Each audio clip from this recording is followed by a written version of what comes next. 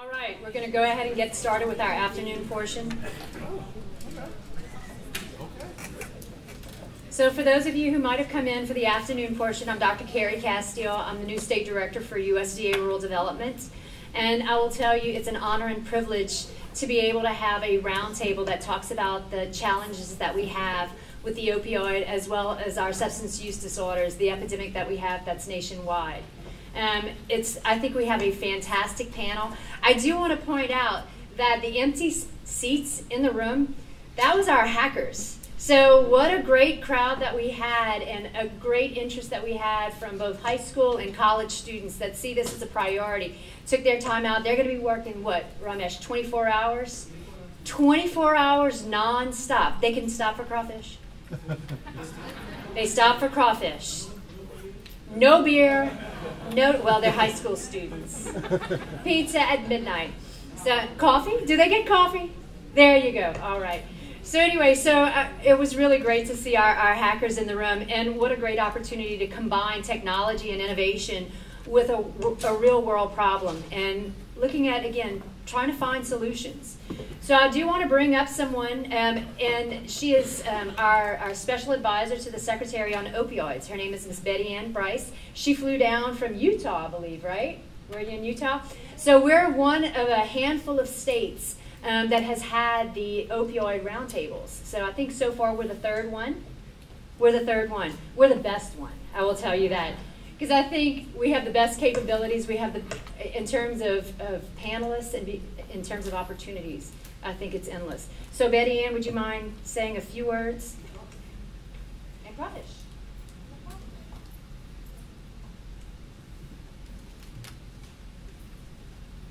Good afternoon, and love the opportunity to talk about this issue, and thank you for welcoming the Department of Agriculture into this space. We are looking at it seriously because around close to the end of last year, I think the CDC approached us in DC and pointed out that the deaths as a result of overdose related to opioids was increasing in rural areas at a dramatic pace, and in some cases surpassing urban. And since we are the agency that has rural in the title, we were we were approached about what more we can do and what more should we be doing. The beauty of rural development and the Department of Agriculture is we are already in rural communities. We're already in this space. It's really just a matter of becoming more familiar with what our agency can do. We are an agency with a $200 billion portfolio. We're an agency that is responsible for what is happening in rural communities. We can help in many ways, whether it's a treatment facility, whether it's a recovery house, whether it is equipment, whether it's an ambulance, whether it's a police car. Our division, our department is well placed in rural communities. They are already out there doing this work. They've been doing this work for years. Probably the disconnect is this is a newer community for rural development, Department of Agriculture. Probably many of you have never approached the Department of Agriculture, but we are encouraging you, and that's with Carrie and with Mr. Lee Jones, to get in touch and to really find out how we can help you in this space. We are very concerned about this issue because the Secretary has pointed out that our mission is to help rural communities thrive, prosper, and it's difficult to do when people are dying.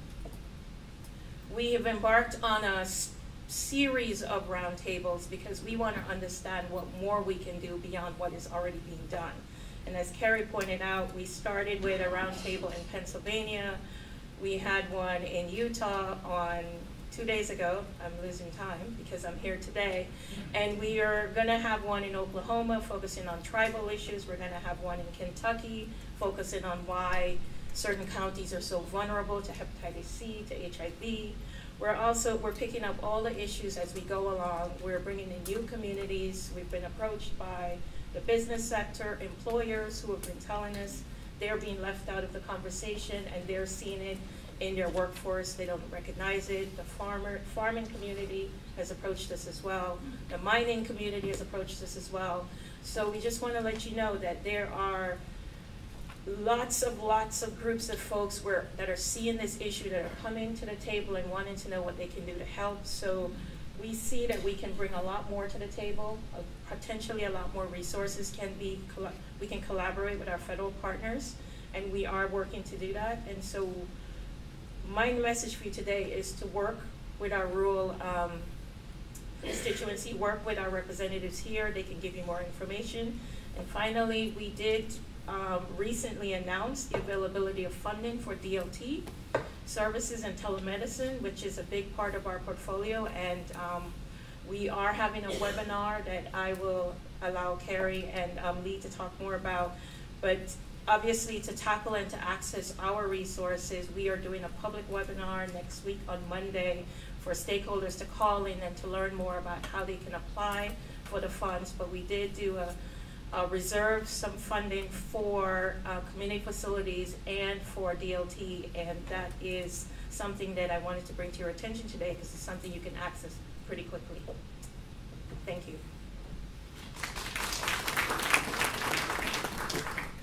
Betty Ann did mention the availability of funds that we have. We do have some recipients in the room from our distance learning and telemedicine grants. We actually have C.N. Robinson, Lafayette General Foundation. He was actually awarded, well, the foundation was awarded funding from last year's cycle, and it's my understanding that he's going to be applying this year. And the project that they've undertaken with telemedicine is to improve absenteeism in our rural communities. And it's a tremendous opportunity to take and build on what they've done, use that as a model, and be able to apply that statewide. So I commend Lafayette General Foundation for the work that they've done. Thank you, C.N. And again, the opportunities here are endless. I'm going to be working with the state as well as Senator Cassidy to make sure that the information gets out to the right people. My fear is that people don't understand or don't know about our programs through USDA Rural Development. So I will tell you, I have 3 staff members here. I have Mr. Lee Jones. Lee, wait. He's my assistant state director, as well as I call him my deputy. I also have Ms. Heather Ryan Bowie. She's one of my program directors, as well as Ms. Karen Lawson, who's my PIO. So we have a tremendous staff. We have tremendous opportunities, and I will tell you, we have resources. So we're in a fortunate position, and the only way that we can do this is through partnerships. So thanks again. Now it is my honor and privilege to introduce our moderator. He's a dear friend. He saw me grow up. I will tell you, and Senator Fred Mills, he really needs no introduction. But one thing to note is he's not only a pharmacist, he really does a great commercial, by the way. You need to Google these. Phenomenal. The best commercials. He's a pharmacist, but he's also our chairman of our Senate Health and Welfare Committee. And I can't tell you how proud we are of his leadership and how fortunate we are to be able to have him at the helm at the state legislature. So thanks again.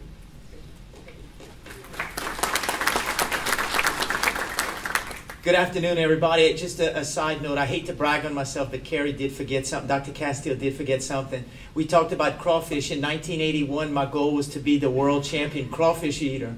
So I trained and trained and trained, and I entered the contest, and I ate 22 pounds of bald crawfish in an hour. And I thought that would get me a championship. Well, a man ate 40 pounds of crawfish in 30 minutes. It must have been a bad event because I won 3 cases of Schlitz and he won 1 case of Schlitz. I came out 3rd. So I just wanted to mention that to you. I wanted to put that on my resume. Dr. Castille, you did forget that, but it's okay. It's okay. Yo, we have a star-line cast of people that are going to give us a lot of great information. That's what we want to do. We want to integrate that information and learn a lot more. And I'd like to ask Senator Cassidy to address the group, U.S. Senator Cassidy. I had a pleasure of serving with him when I was in the State House, and he was a state senator. And I want to thank you on behalf of everybody here for the fight that you make and you do every day for health care and for the service that you've done, not only as a legislator, but as a physician. So, Senator, would you address our group and tell us your opening thoughts, and then we're going to begin some discussions. I will be brief. Let's see if it's, you got a mic working? Hey, Fred, thank you. Thank you all. At this point, I'm here to listen. I may pose some questions to you, questions that I can't quite figure out.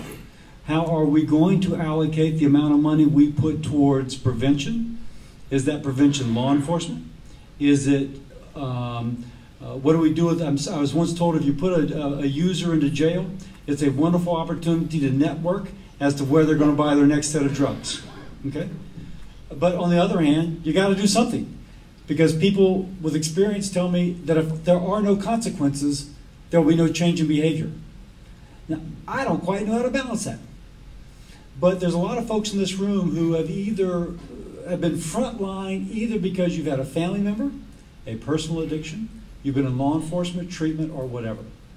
And so, Fred, I just look forward to the conversation, and I thank you all so much for being here and so much for caring about the issue.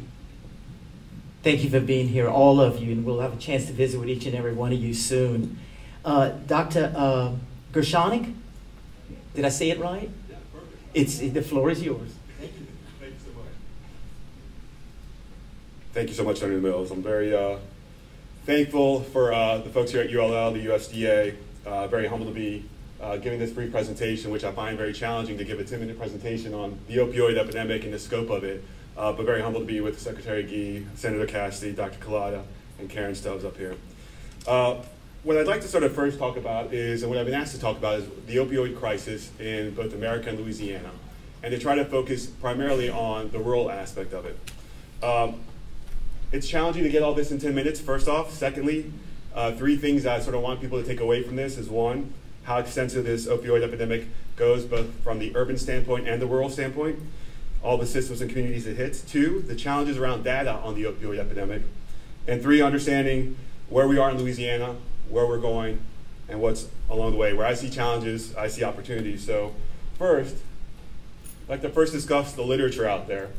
National numbers on opioids. So we know from 2016, roughly 2/3 of all drug overdose deaths were presumed to have an opioid on board and due to an opioid.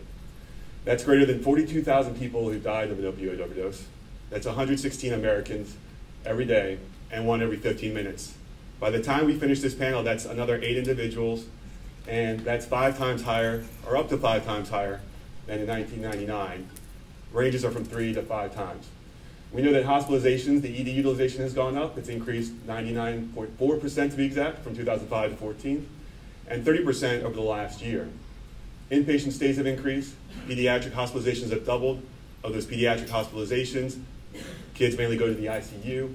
And interesting enough, it's in the age range of primarily 12 to 17, so those teenagers that first access it, and those little kids from 1 to 5 years old who end up going into the cabinet, taking the medications, and seeing the repercussions of that. Additionally, neonatal abstinence syndrome, or neonatal opioid withdrawal syndrome, has increased nationally 400% from 2000 to 2012, and that's one infant affected every 25 minutes. Furthermore, opioid prescriptions have nearly quadrupled from 1999 to 2010, while pain has not changed in the reporting. The promising here is at least over the last 5 years, prescription rates nationwide have gone down. Primarily for this conversation, I just want to stick to mainly prescriptions and overdose deaths around the data we're doing in the state and with the Department of Health. Now, when you look at the drugs involved in U.S. overdose deaths from 2000 to 2016, I put all the drugs on here because, as you see, the leading ones are synthetic opioids and other opioids over the last 5 years. However, not to be lost are cocaine and methamphetamines that still have an impact in different parts of the country. When we met for Region 6 with Health and Human Services, we talked how in different states we have different passages of drugs that are causing these overdose deaths. And so often we have to think of this as an addiction issue with multiple drugs on board, because often an individual who dies of an overdose doesn't just have one drug on board, but multiple drugs on board. When you look specifically at opioids, the breakdown are as follows. These are medications that come not just from prescriptions, but on the streets and via the black market, via the web. And as you can see, the primary one that's increased are these synthetic opioids, along with this dramatic increase in heroin, which has also been seen from the data from the DEA and others in the field. Now, the issue around drug and opioid overdose deaths is that it's difficult to designate a death due to an opioid overdose, and it's complicated. There's no standardized manner. It's up often to the coroner and to the medical examiner. Toxicology capabilities are different, so when you look at things from rural to more urban, there's locations which don't have the full capacity to evaluate whether someone dies of fentanyl or heroin metabolites. And so that's one component when you compare both rural to sort of urban, different capacities of toxicology has an impact on that, along with different providers that are the coroners who are just stating if they have advanced degrees in medicine or if they're just a medical examiner trying to evaluate. Often, again, as I discussed, single opioids versus multiple drugs. The reporting and the coding of death certificates are also something that's difficult. Often the data we have are just based on the codes and not just on the full information that's out there. And this is something that causes trouble when we look at the data as a whole. As I mentioned, the deaths are due both to legal and illegal, and the most commonly reported ones are synthetic opioids, heroin, and fentanyl. If you look at the CDC website, it tells you how opioid deaths are commonly underreported. Sometimes they say only 1 in 5 death certificates accurately report an opioid death. So we must understand this to know that the problem is bigger than what we believe it is. Here we have from the CDC site, when you first look at opioid overdose deaths from their site, they show, as you can see here, all drug overdose deaths because they know it's difficult to designate. 2/3 are presumed to have the opioid, and as we see here, Louisiana is in the leaders nationwide when you age adjust for our population. It's one of the top 22, and not only that, but it's one of the 13 that have shown a statistically significant increase of all drug overdose deaths in the last 2 years. Furthermore, we know from a demographic standpoint, the data shows that there's been an increase in all ages, but primarily, most statistically significant rate has been in the 45 to 54-year-old range. Men are most likely to die from a drug overdose compared to women. However, in recent years, that gap is closing. Furthermore, demographically, non-Hispanic whites and American Indian or Alaskan Natives have the highest rate, but in the last 5 years, we've seen the gap close. Initially, that was the increase, and over the last 5 years, we've seen a similar increase in all demographics. Now, in rural America in October, there was a report that came out, survey-based, that sort of demonstrated what was the increase in rural America. And yeah, it's true. Deaths are occurring more in rural America nowadays based on the population rates than in urban America. However, as a whole, most of the deaths are occurring in urban America because that's where the demographics are. Most of these deaths occur at home, so if someone is in rural America and someone's dying at home, where's EMS? Where are the hospitals? Where's the naloxone on hand? From what I heard earlier today, there was discussions of what resources folks have in rural America, and so when you have an overdose deaths, it's harder to get out there, it's harder to treat, it's harder to reverse. Now, the one thing that we have here in Louisiana, and recently the last year, there's been reports done on the accuracy of opioid deaths in the state of Louisiana, and sadly enough, we're not that accurate. We have a high rate, and we're pretty accurate with the overall overdose rates of all drugs, but when it comes to opioids, we're sort of not doing well. And when you correct it, we can go all the way, as you can see on the right-hand side here, from 40th to 21st when you correct the numbers of opioid deaths in this state. So really knowing those numbers help dictate what drugs people are dying of on the streets. Furthermore, when you look at the CDC, you then have to say, well, where is Louisiana when it comes to this map is around synthetic opioid death rates? Well, if you look at the map, Louisiana is in gray. Why is that? Well, it's because we don't have the valid numbers to sort of say if we are increasing or not. Similarly, same thing with heroin. So we need to get these numbers accurate and right in order to know where the issue is around the state and where we direct our resources.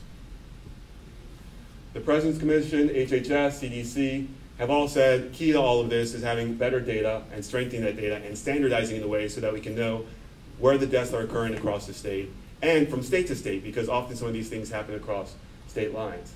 Furthermore, the CDC has provided enhanced state opioid overdose surveillance grants, of which we were a winner of the last couple of years, to provide more timely and comprehensive data so we can know where things are and where these overdose deaths are occurring in the United States. So what we've done at the Louisiana Department of Health is, through these federal grants on data, collected up to about $2.3 million through 2020 for what we call our Louisiana Opioid Surveillance Initiative, or what I like calling a PAC, sort of a partnership for accurate, comprehensive, and timeliness on opioid data so that we can identify data sources, validate it, and align the sources together so we can understand where this epidemic is across our state. The goals for this is to sort of have rapid surveillance data on overdose deaths, create and maintain an online surveillance system, do some internal evaluations, and use the data to measure outcomes of programs. Now, on the bottom here are people we've already reached out to in our state, from law enforcement to EMS to the Hospital Association to our own inpatient data and the Office of Public Health, vital statistics where the deaths and where births are, corner offices so we can work in collaboration, the Board of Pharmacy and the prescription data, so forth and so on with our Office of Behavioral Health, Medicaid, and Poison Control. All these are different data and different people that have to work together to know where things are going on. So here's a quick example of the data for Louisiana. In our vital records, we had 320 deaths due to opioids in 2016. Now, 305 of those deaths were folks from Louisiana. But what we don't know is what these other 512 overdose deaths are, unspecified multi-drug. And these rates have tripled in the last 6 years and doubled in the last 5 years.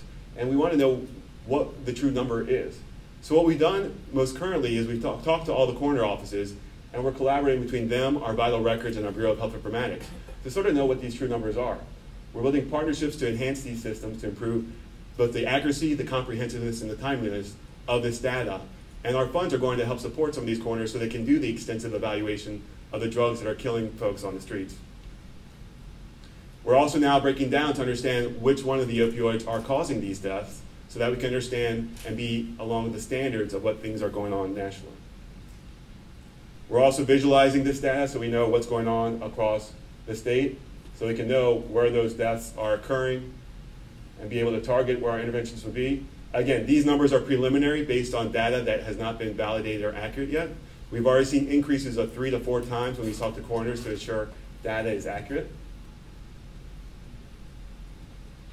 And furthermore, just to sort of identify what the data source is and knowing what the true number is, these are prescription data information from the CDC. This comes from IMS quintiles that takes 88% of retail pharmacy data to sort of delineate what the prescription rates are. And as you can see here, it has 98.1 as a prescription rate in Louisiana and 66.5 for the nation. I'll explain this in a second. What we've done here in partnering through our grants is we've worked with the Board of Pharmacy and the Prescription Monitoring Program and have all 99% to almost 100% of that data so that we know what the true value is for the opioid pharmacy and opioid prescriptions that are out in the field. And we've seen this decrease by collaborating with them and using the data so that we can sort of educate the public and know where things are. Currently, we're at 106 per 100 citizens. Furthermore, we're then putting this in a map and sort of targeting locations. So we know West Louisiana actually has the lowest per population at 71 prescriptions per 100 citizens. Orleans has done well as well. Madison, so forth and so on. And we're correlating that also to the deaths. Then there's other parishes that are pretty high.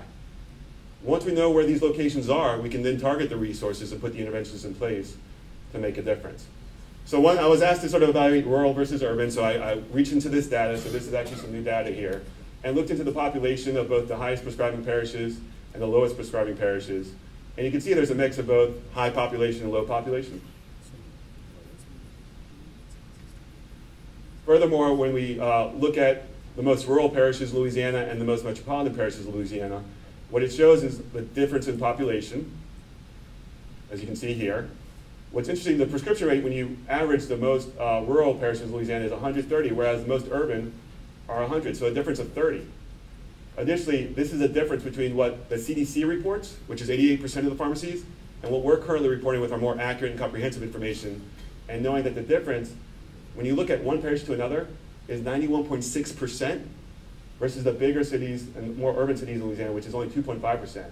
We even had to call the CDC to tell them they don't have a number for Cameron Parish, but the number that we have is 95.4. So in turn, we're in the process of finalizing our first version of our surveillance system for the state, where we're going to be looking at the information on deaths, prescriptions, hospitalizations, ED utilization, EMS, and have it be able to be broken down by parish. This is the first draft of it. It's in development.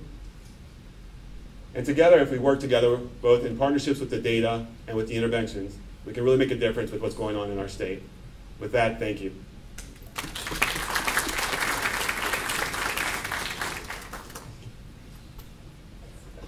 Well, with this much data, it gives us a backdrop for our discussions that will be going on next. I'd like to invite Ms. Jennifer Holmes, a mental health professional and person in long-term recovery, to now address the group.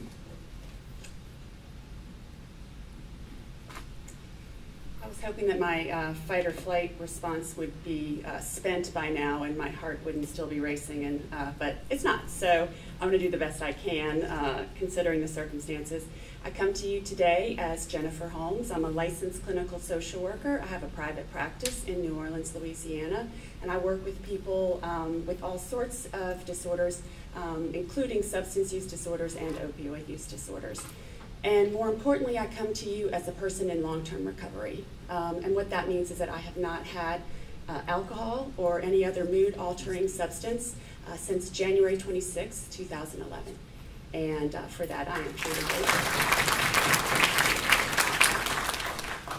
I'm also here, I want to sort of dispel some myths that some of you may have about substance use disorders and reinforce some issues that I think are really important to focus on if we're really going to address this issue and make a difference. I'm also going to talk about things that will really work, in my opinion. But before I start, I want everyone just to take a second and take a deep breath and sit up straight and look around the room. On average, 1 in 10 people suffers from a substance use disorder. Because of the population that we have in this room today, we have a lot of people that are very interested in this subject. I'm going to say it's higher than that in here. And I'm also going to say even higher, maybe 100% of people in here know someone who has suffered, know someone who is suffering. So what I'd like you to do today is listen for 1 or 2 things that really jump out at you. And if you can take those things and apply them in the next 24 hours, you're going to make a difference in this world. This is a chronic, primary, and left untreated, terminal disease. This is a fatal disease. But the message I want to get across to you today is that recovery is possible, and that with the right treatment, this disease can be put into permanent remission. That's a big message, and I think it's one that gets lost sometimes. We focus so much on the disorder and the problem, the opioids, the drugs, the alcohol. And what we, I think, sometimes lose focus on is recovery. Recovery is possible. There are 24 million people in America who are in sustained long-term recovery.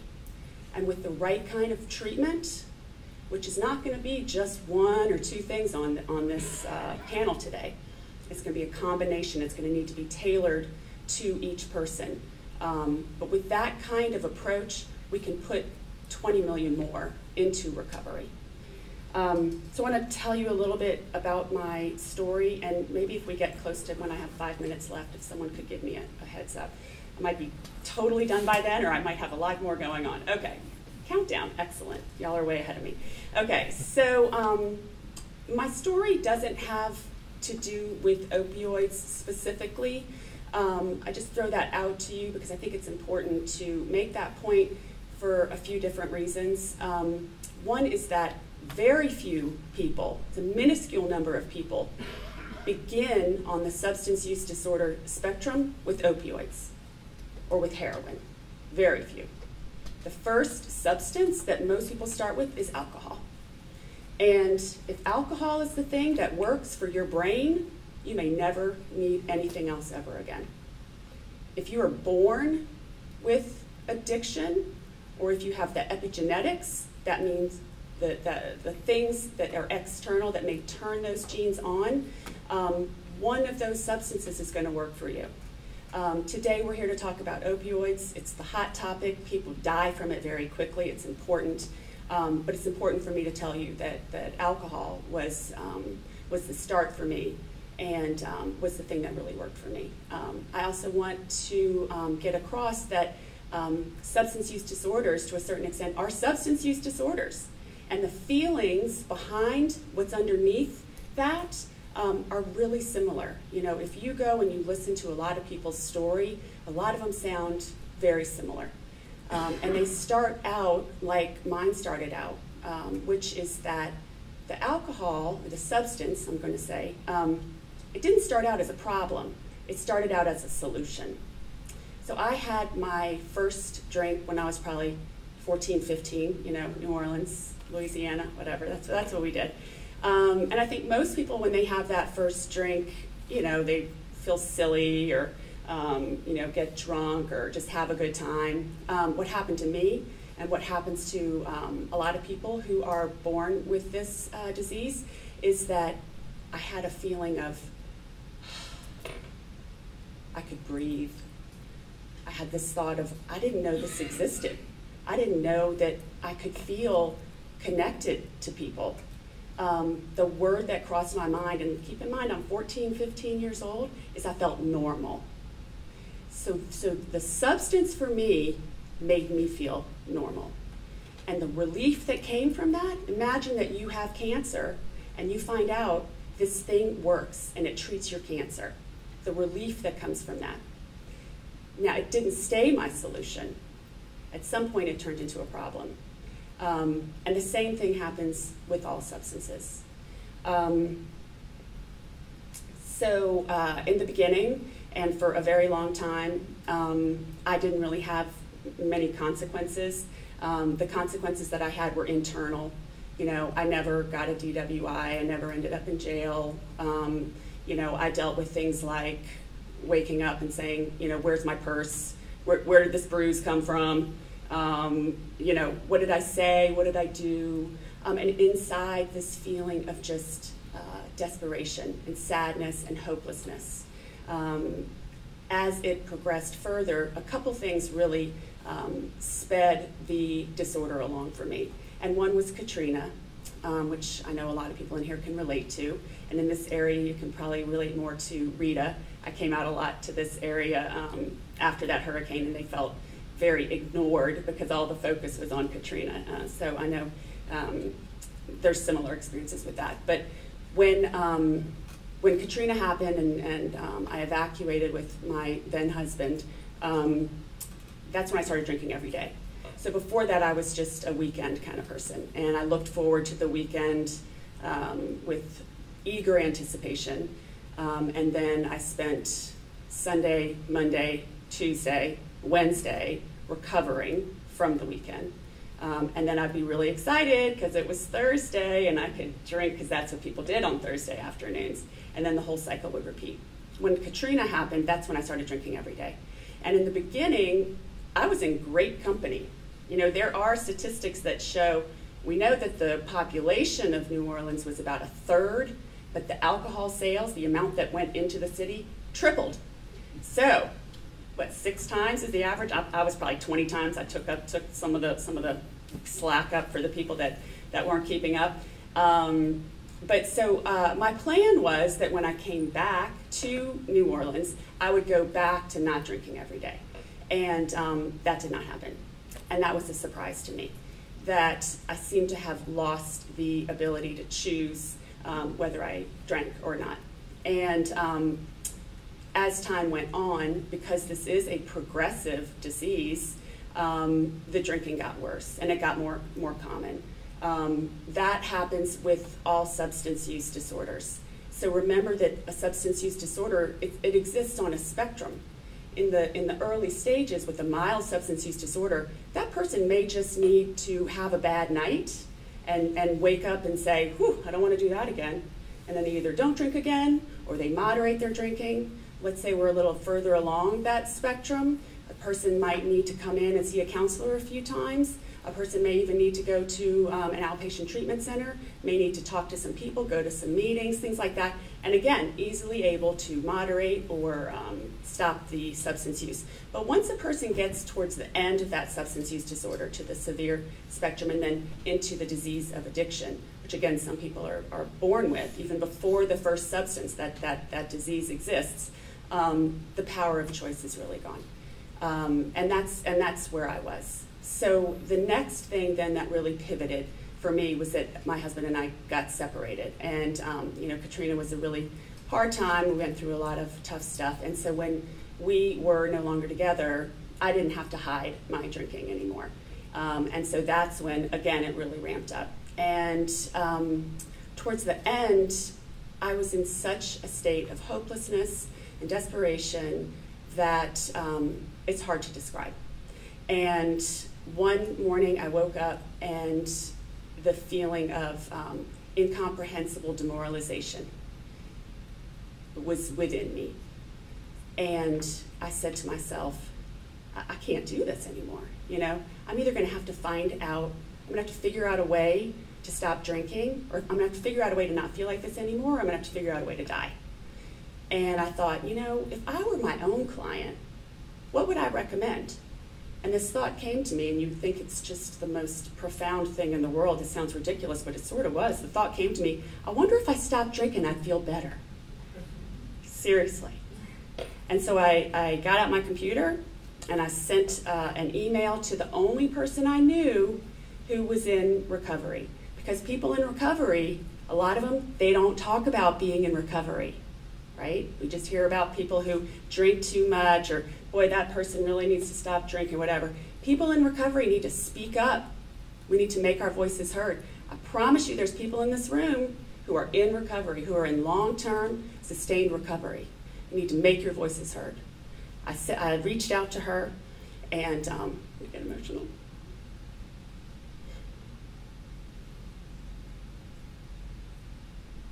I reached out to her and I said, hey, would you ever be willing to talk to me about the alcohol thing? And she wrote back, I think maybe 45 seconds later. And she said, yeah, when, you know, tonight? And I was like, well, not tonight. Good Lord, no. I mean, like, Thursday is what I said. How about Thursday? And so she came over Thursday, and she told me about a treatment center that she had gone to, an outpatient treatment center. And, you know, I just had that gift of desperation. And I said, I'll do whatever it takes. And so I called them, and that was a Friday, and the program started on Monday, and it was Monday through Thursday, 6 p.m. to 9 p.m., so I had a weekend to get through. And that was the longest weekend of my life, you know. And so she said, what do you want? You know, I'm here for you. And I said, let's go to a movie. Now, keep in mind, I thought I hated the movies. What I didn't like was that they didn't revolve around alcohol. As a matter of fact, I love movies. I'm a huge movie fan. I love the Oscars, love all of that. So she said, oh, well, such and such is playing at Canal Place, which is the movie theater in New Orleans that they have like meals and all of that. And so she said, what about, you know, this movie at Canal Place? And I went, we can't go there. I mean, they have a bar there. And she blew me away with what she said after that. She goes, oh, right, I forgot. And I went, you forgot? What do you mean you forgot? Because what I thought recovery meant and sobriety meant was that I would be like this, not drinking, for the rest of my life. I did not know that my disease going into remission, because I had the right treatment and intervention, I didn't know that that meant alcohol wasn't a problem for me anymore. I just didn't think about it. I don't think about it. It really doesn't cross my mind. It crosses my mind when I come out and talk about stuff like this, but I don't think about it anymore. You know, so what we need to do is put people into remission, because no one can do this for the rest of their life. This is not about willpower. It's not about choice for a certain extent. Senator Cassidy, you mentioned, you know, what do you do if someone goes out there and kills someone or does something, you know, that's criminal? And I feel like there's a difference between a reason and an excuse. So there is really no excuse for that. And there does need to be consequences for that. But the reason behind is the disease of addiction. So I can't have a disease and also have it be a choice. And people start to now are understanding that it is a disease, but they still think it's a choice. Like, I went to the store to buy a substance use disorder. I'm gonna pick this one. This is what I wanna do. You go out on the streets and you ask people with that severest form of a substance use disorder, do they wanna keep doing what they're doing? Is this what they chose to do when they grew up? Is this what they wanted to be? Not one person out there is gonna say that. Nobody wants that. It's a miserable life. They're there because they have a disease. There's no other reason they want to be out there. And again, I'm going to keep saying this, but with the right treatment, with the right interventions, we can get those people off the street and get them becoming productive members of society again. So I entered recovery. And my notes here. Oh, I'm out of time. Okay. I'll say one last thing. We looked at the list of organizations that we feel it's important to pull in order to address the opioid crisis and the substance use disorder crisis. And there's an organization and there's a community that is almost never represented. It's never on those slides. It's never really asked to participate, usually, and that's the recovery community.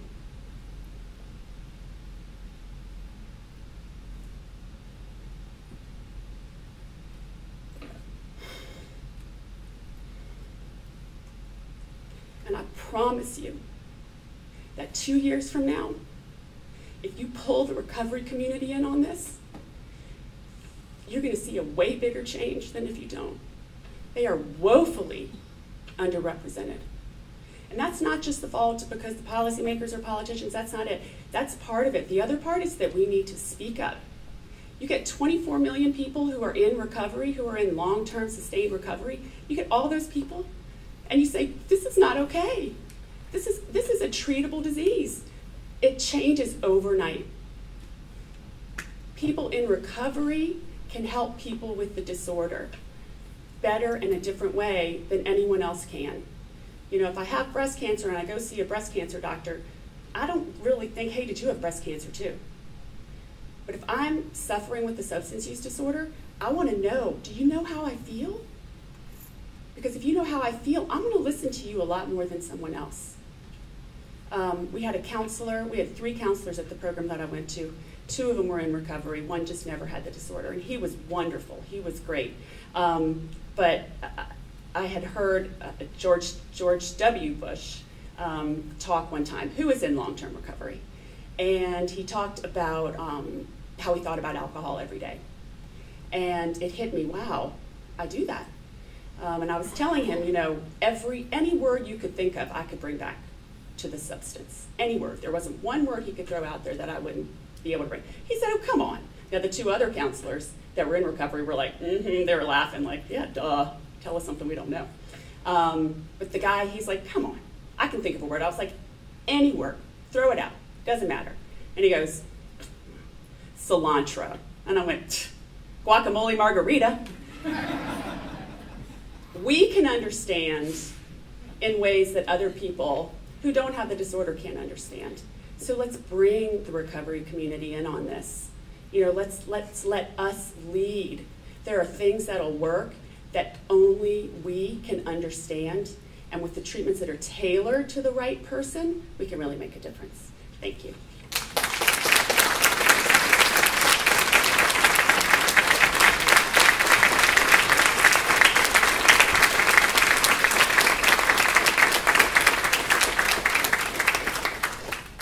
Jennifer, thank you for your courage to share everything with us. And just from hearing you talk, I've learned a lot. So thank you for being here. Well, now we'll visit with our panelists, and we're going to make this very wide open, and we're going to make it very informal.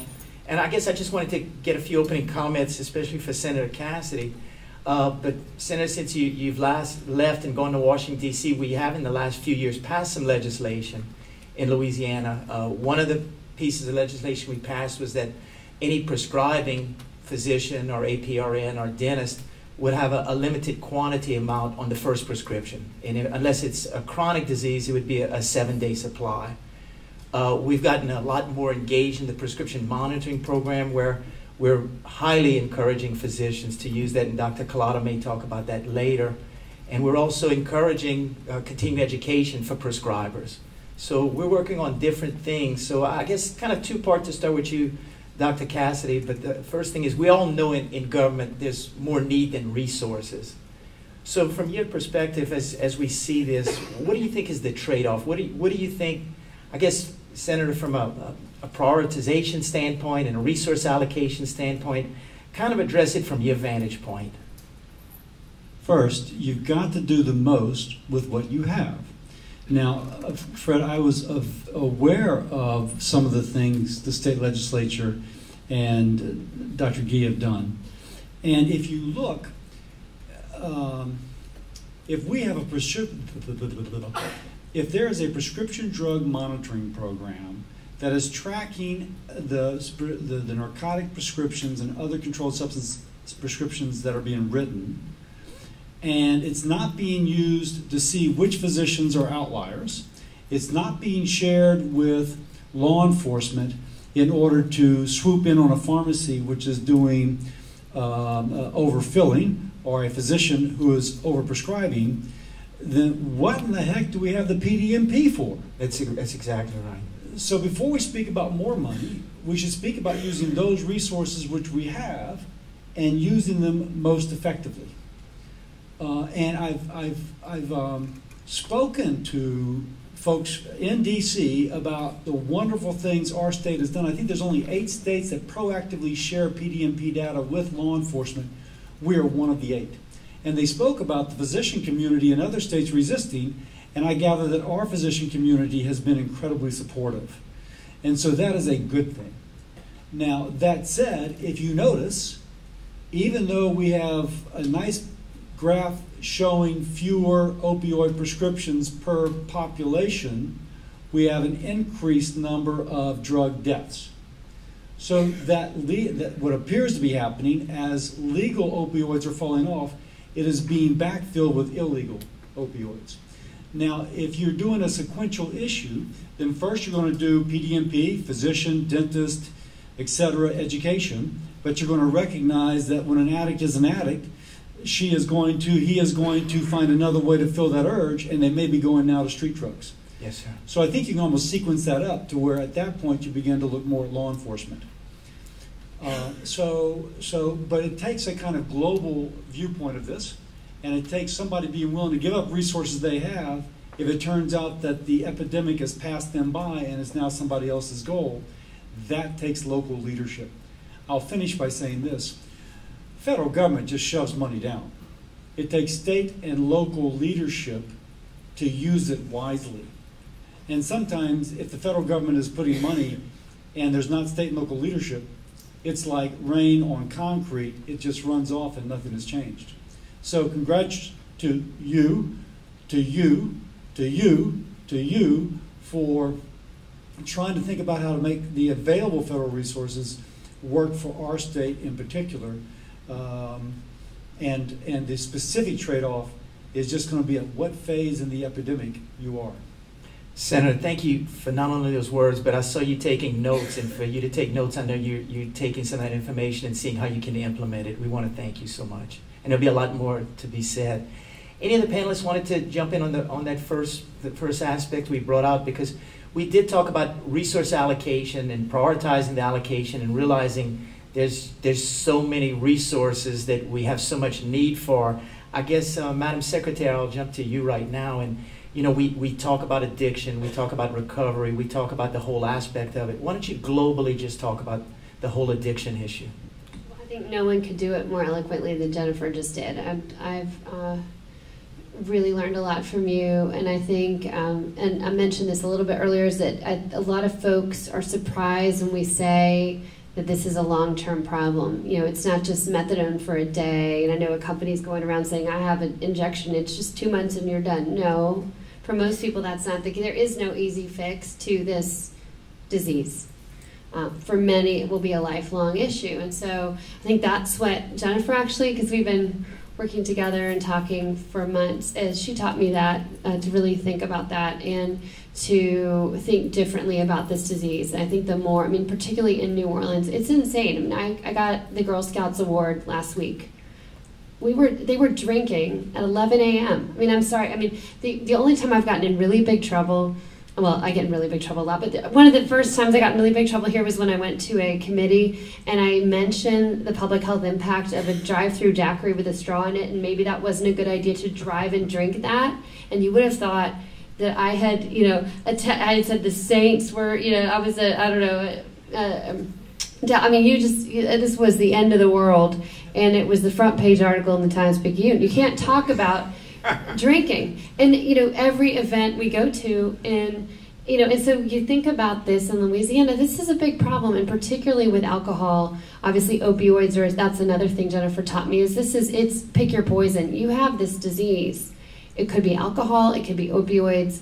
You are dealing with an addiction gene, and it depends on what's available. But I think we all need to do some soul searching in this state too about the culture. And of course, the food is great and drinking is great and all this, but do we really need to begin events at 11 a.m. drinking and this kind of thing? I mean, I know it's culture and it's fun, but I think it's tough. And I think I'm raising 5 children in New Orleans, and I think a lot about exposure. I was raised Mormon, and the best thing about being raised Mormon is that I did not get exposure to any of this. I mean, it was very much a Pollyanna universe, and it was a lot easier for me to grow up and not have these issues just because I didn't have to deal with them.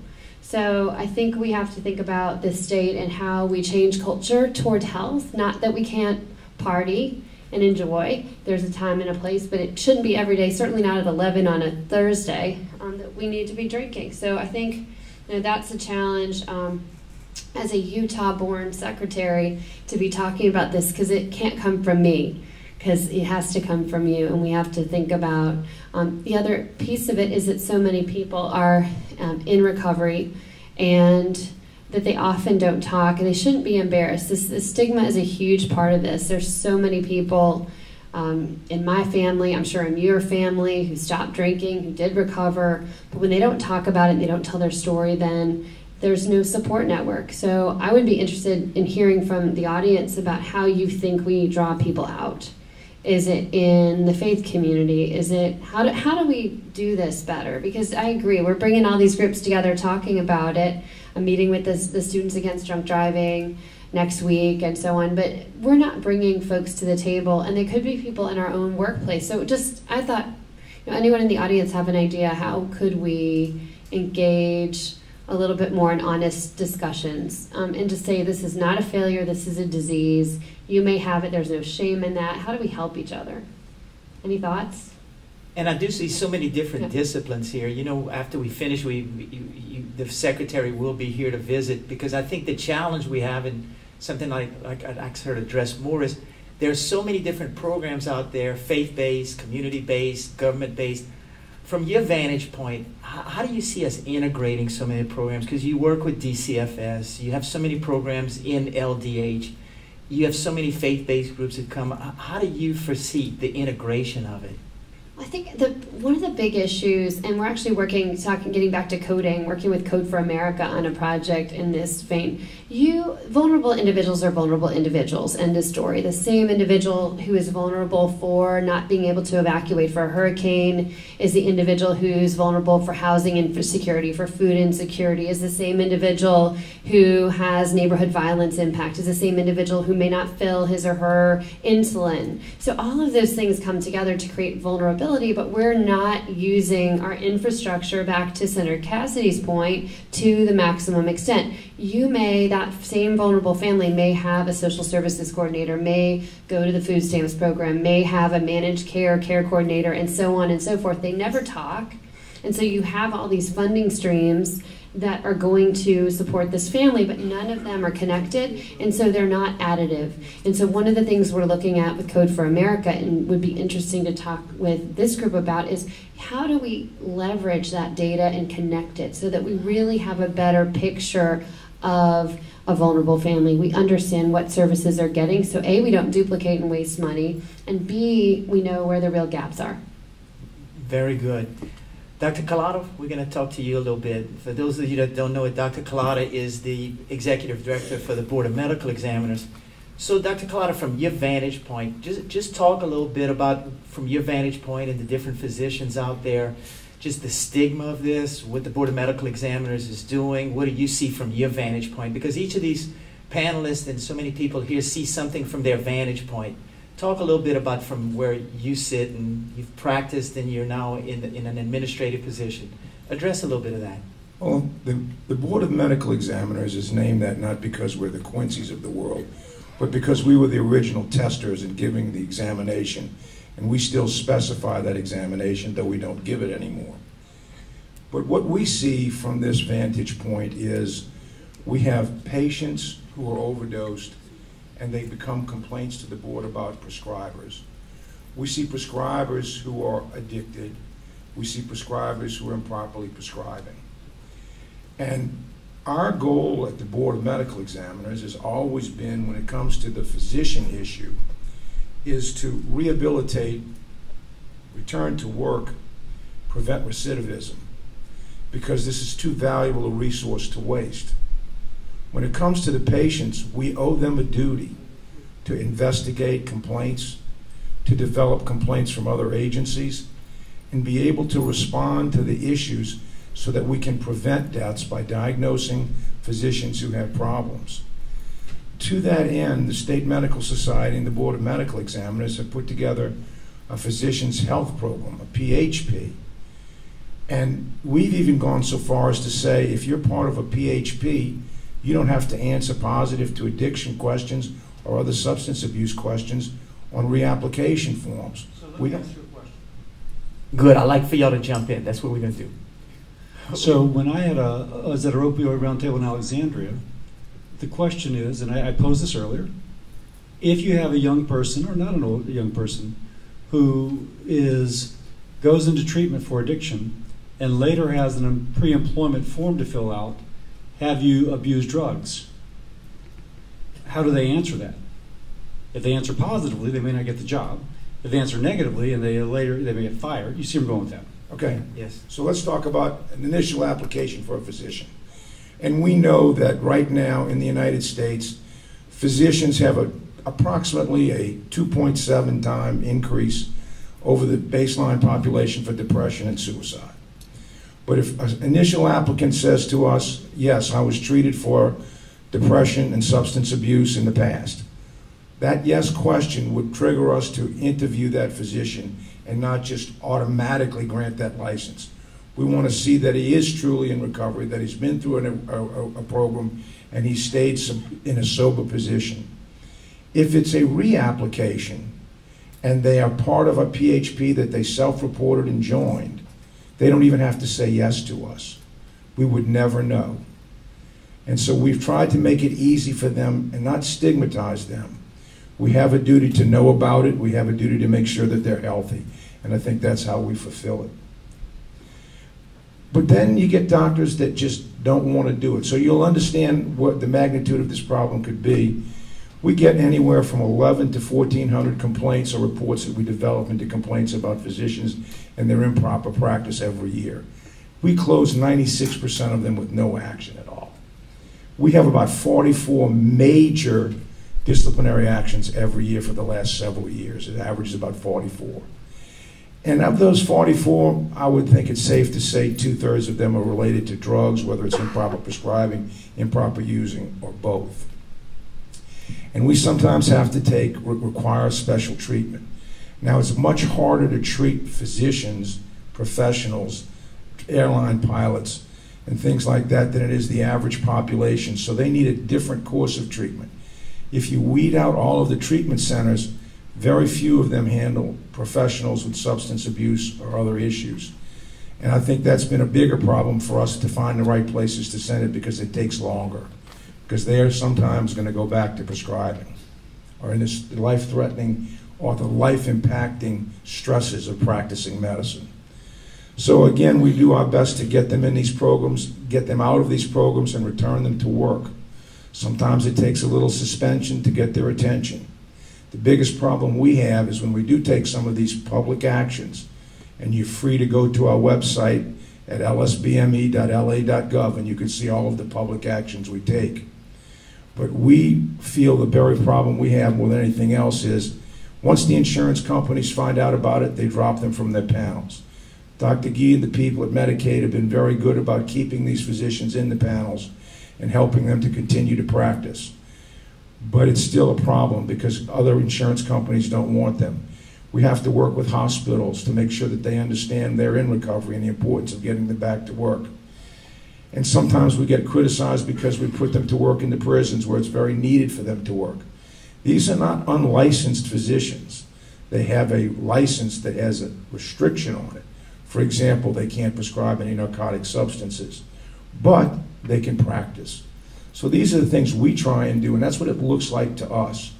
And of course, you know, we're always battling to be able to protect the public. Thank you very much. I guess I'd throw this out to Dr. Cassidy and Dr. Culotta. Do you think physicians are getting it more, that the overprescribing of opioids, and you know, if you go for a toothache, you don't need 90, you could use 7. Do you think they're getting it? I know that from personal experience that some dentists and physicians and others have stamps that just, here's your prescription, and that stamp is more than you should be receiving. And so there is an increased awareness, A 7-day limit or a 3-day limit or CDC putting out safe harbor guidelines helps. But for many folks, it's one of those things kind of like, and I'm speaking to an OB, it's kind of like if you do a C-section too soon, you may not see it, but sooner or later there's a baby that ends up in the NICU that wouldn't ordinarily. So sometimes you don't see it in your own practice, you don't think you do. But if you look at it statistically, if you overprescribe opioids, someone's going to end up an addict. There's a professor at LSU, son was vibrant in Manhattan, New York, had a bike accident, given 38 prescription, and now his vibrant son in New York is living in his basement in Baton Rouge. So there was a genetic predisposition. So I say that because there is an advantage to having a global perspective where the legislature, the Secretary of Health, the head of Board of Medical Examiners is saying, listen, you may not be seeing it because your practice is so small, but it's out there. And if you looked hard enough, you would. So yes, they're getting it, but that doesn't mean there should not be pressure from on top. That if you don't get it, you need to do it anyway. Just a side note, we are working on some legislation this session that was brought from the Attorney General's office. And that is from the standpoint when a hospice patient dies, many times there's a lot of scheduled drugs in that ownership. So we're working on with the hospice nurse to have a destruction program of the drugs immediately on site. We think that may be just one of the small tools that we can implement in there. Thank you all so much. Karen, I'm going to ask you a couple of questions. I guess the first one now we want to talk about prevention and educating the youth. Talk a little bit from your vantage point of how we can educate the youth, what programs are out there, what tips you can share with our audience. Thank you. So I don't think it's going to come as a surprise to anyone that the answer is involving multiple community organizations. I mean, that's kind of what we're doing here, specifically mobilizing everyone who has a stake in reducing access to and availability of prescription drugs. But what we often see is that the group comes together and they have a common goal and they're not quite sure what action items to take to get there. SAMHSA, the Substance Abuse and Mental Health Services Administration, has developed a framework to assist these groups. It actually itemizes steps to take to galvanize a group, steps like do a needs assessment, build capacity, create your plan, implement, evaluate with details under all those steps. So if you get an organization, a group together, you have a starting place, which is often where people fumble. One thing I wanted to point out is that when you're organizing these groups, there are some usual suspects that we always go to and need to be there, like law enforcement, youth representatives, parents and parent groups, schools. But there are also some organizations I want to bring your attention to that are important to include around this particular topic. I know you heard from Dr. Bo Clark. Baton Rouge is fortunate because we have a very active coroner, but they can bring a wealth of information around this topic if you include them into your organization. I also wanted to make sure people were aware that faith-based communities are so involved and that they bring a lot, they have a lot to offer. Also wanted to point out insurance companies and businesses. I know our own Healthy Louisiana plans will often participate on a local level and have a lot of resources to bring. And in that process of bringing these people together, and you need kind of some outcomes, what are we going to do, what are our output, there are some kind of emerging topics around educating communities through these groups. For example, bringing awareness of what opioids are. Most people don't know what they are, and so education campaigns, uses of tools like the Warn Me labels that you can get on the back of your insurance card. So when you go to the pharmacist, if you have this label on the back of your card, the pharmacist will let you know this is an opioid, right? Just for more information and things like that. And I know we're short on time, but I wanted to mention 2 websites that have a lot of really great information. One is the National Safety Council, has a whole page on opioids. It has a lot of good information for parents and how to speak to their children, tips for parents on how to help avoid having their children fall into dangers of using kind of surplus opioids in the house. And they also have the access to the Warn Me labels. And then also the SAMHSA website, samhsa.gov, has a lot of useful information as well. Thank you very much. Before we get to our next round of panelists, and we're going to call some of you back up, is there anything that we didn't get a chance to talk about that you'd like to bring up to the group? I just want to say that every physician in the state of Louisiana, every podiatrist, every DO, and every PA, along with the dentist, are taking a course. 3 hours is specified from the legislation that Senator Mills passed last year. And they will not be able to, at least on our board, and we regulate physicians, podiatrists, DOs, and PAs, they will not be able to continue prescribing after the 2019 license renewal if they do not take this online 3-hour course. And it has to do with recognition of addiction, more importantly, recognition of diversion, treatment of addiction, and proper prescribing practices when it comes to opioids. So we're putting the downward pressure. We do have a few yelps and screams, but along the way it's been widely accepted. And one thing that I've been, again, grappling with, and Vince helped me, going back to my question, how do you help the young person who you don't want his record or her record tarnished so they never can get a job, but you also want to make sure there's a consequence? So I asked him what they do for physicians. It's a 3 to 4 month inpatient at a minimum, and they're under monitoring with urine drug screening, I'm assuming, for 1 to 3 years. And at that point, they can say that they do not have to report that they've had an addiction problem. So that may be the way to do it, but I'm not sure very many insurance companies are paying for 3 to 4 months at a minimum inpatient drug treatment programs for those who need it. Yeah. And the gentleman I spoke to earlier, whose 17-year-old son died, was told 2 weeks after he was put in inpatient to discharge him. So anyway, so it may be an answer, but it's an expensive answer. Thank you all so much. We'll be calling you back, so y'all can take a little break on that. And as our secretary was talking about, you know, drinking on a Thursday at 11 o'clock, it reminds me of a story. I had a cardiologist that I got to know well around Lafayette. And I said, what brought you from New York City to Lafayette? He said, it's crackling and boudin. He said, I'm have a lot of business. So thank you, Madam Secretary. Thank you. So we'll call up our next panelist, the Honorable Judge Blair Edwards,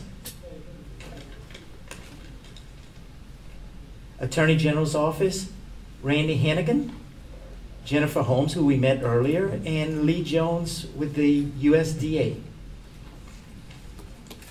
Thank you all for being here. We'll start with our next round of questioning. Thank you all. I'll start with Judge Edwards. Judge Edwards, let's talk a little bit about drug court, law enforcement, all of the opportunities out there, and kind of the transition from, you know, incarceration to being out there with the public, and also just some of the programs out there and some of the challenges you see. One of the largest challenges I see, I do 2 juvenile drug courts, and I do exclusive juvenile, and what I see is I do child protection cases, and delinquency cases. And what I can honestly say is that every delinquency case, almost without fail, should have been a child protection case that was gone undetected or unnoticed, which could probably have been detected through a truancy program, a very intensive truancy program. And what I have noticed is that while we have juveniles in our juvenile drug court program, we now have gone to duly adjudicating a family in needs of services to give jurisdiction over the family, because it is not just one person or one thing that has caused this to be a substance use disorder. And so much of what we are finding is that in order to be able to treat the child, the family, the addict, you have to understand the problem and the symptoms of the problem, and you have to be trauma informed. So you cannot just treat addiction. Addiction by itself is the result of a problem. And so in order to treat the addiction, we have to look to what is causing the problem. However, some people are predisposed. My younger brother was, and had a story, unfortunately ended up a very violent ending, but a very happy ending as well. Was in a car accident. It was a fatal accident for the other driver who did nothing wrong. And my brother ended up having to go away, go to the Texas house, it was a long, drawn-out journey. He's clean for 9 years. He has twins. He's raising his 9-year-old. It is an amazing story. However, the problem is, or one of the things I see as a barrier to being able for any service to be, is that when we look at the opioid epidemic, they say, wow, the United States, it's crazy. It absolutely is. And when you take a global approach, and I mean really global approach, and in what I do, I have done a lot of research. In Japan, they don't have this problem. In Europe, they don't have this problem. And you say, so why not? Are people not predisposed to addiction over there? And here's the issue. Insurance companies do not cover opioids in those places. 50% of their doctors are writing prescriptions, whereas 91% are writing prescriptions here. They're not writing prescriptions for every time you go to the emergency room. And our doctors are not wrong in what they're doing.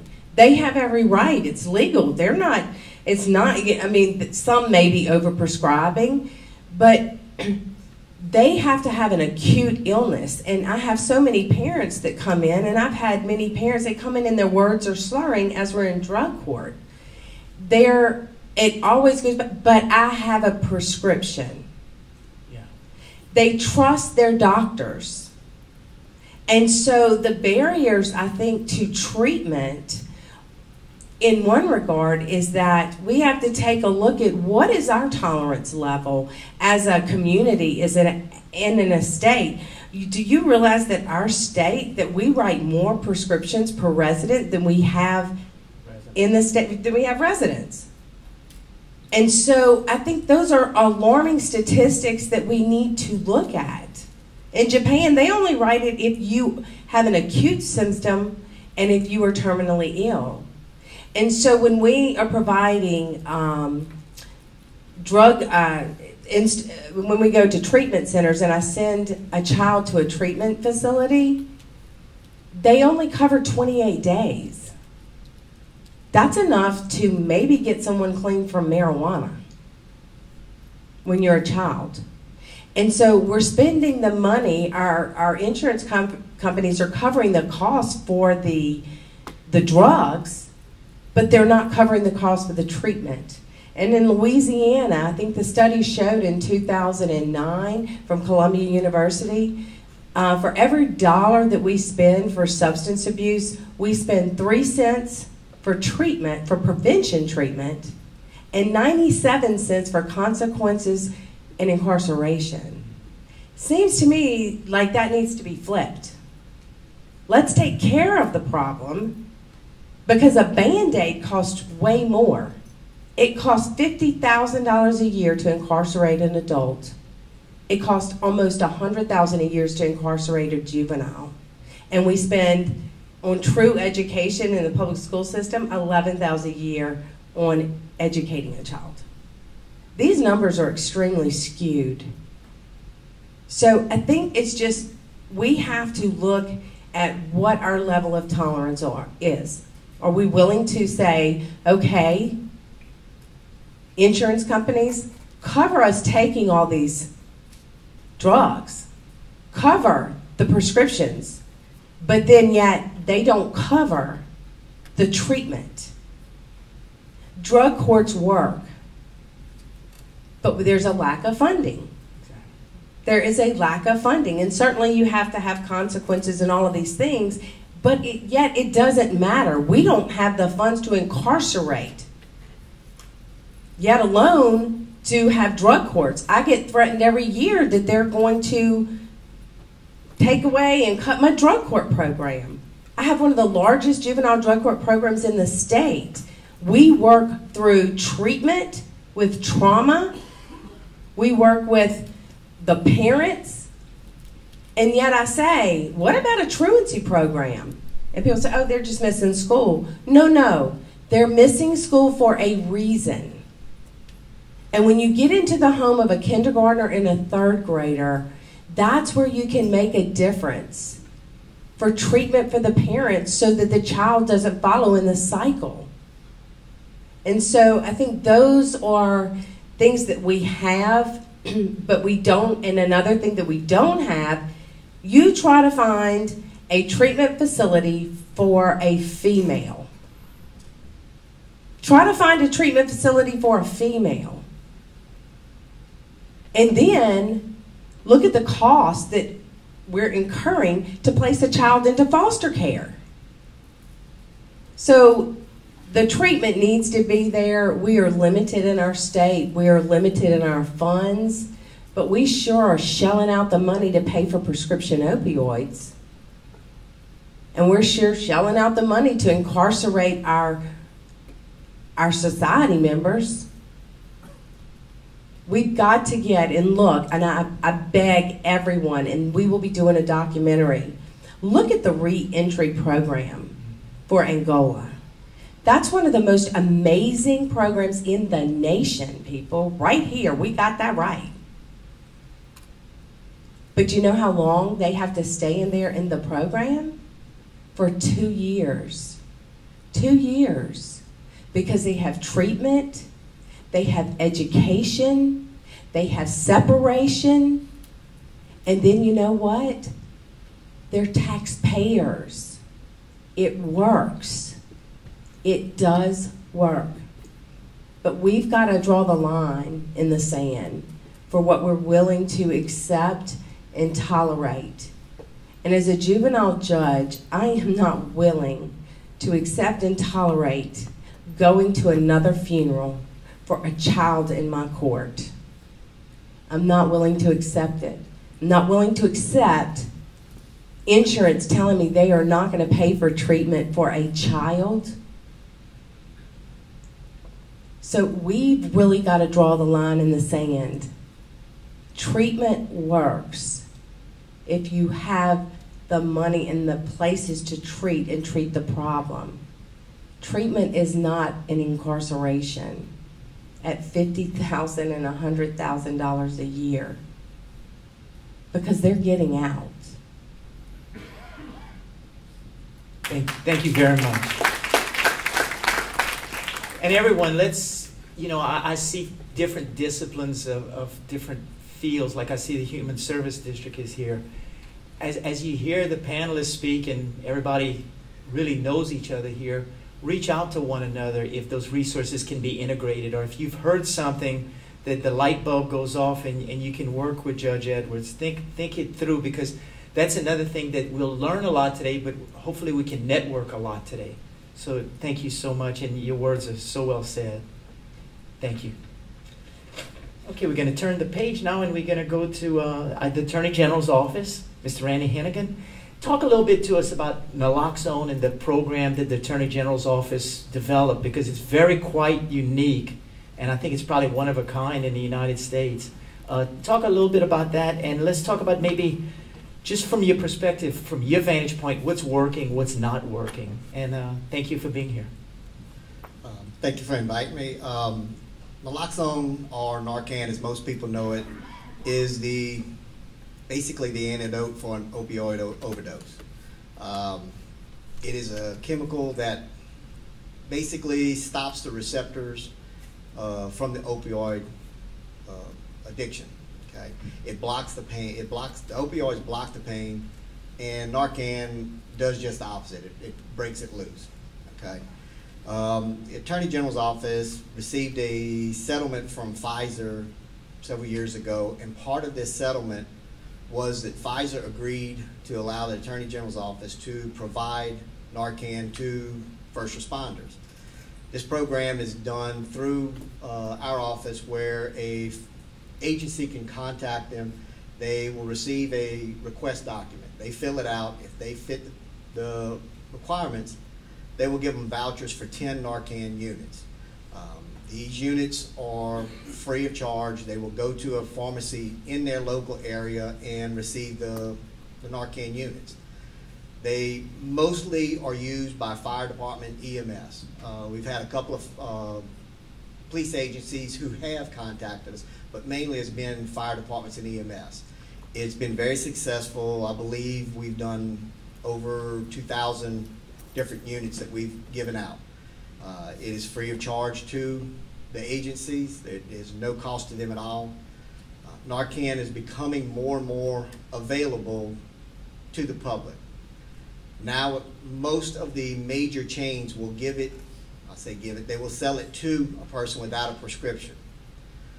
Some of it is very expensive, some of it is cheaper, but there's drawbacks to that also. There's a lot of people believe that all you're doing is enabling people. It's giving the people the thought that I don't have to worry about overdosing. I've got this.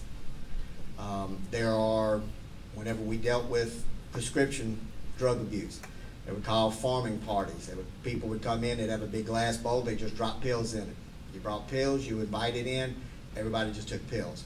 They are now starting Narcan parties.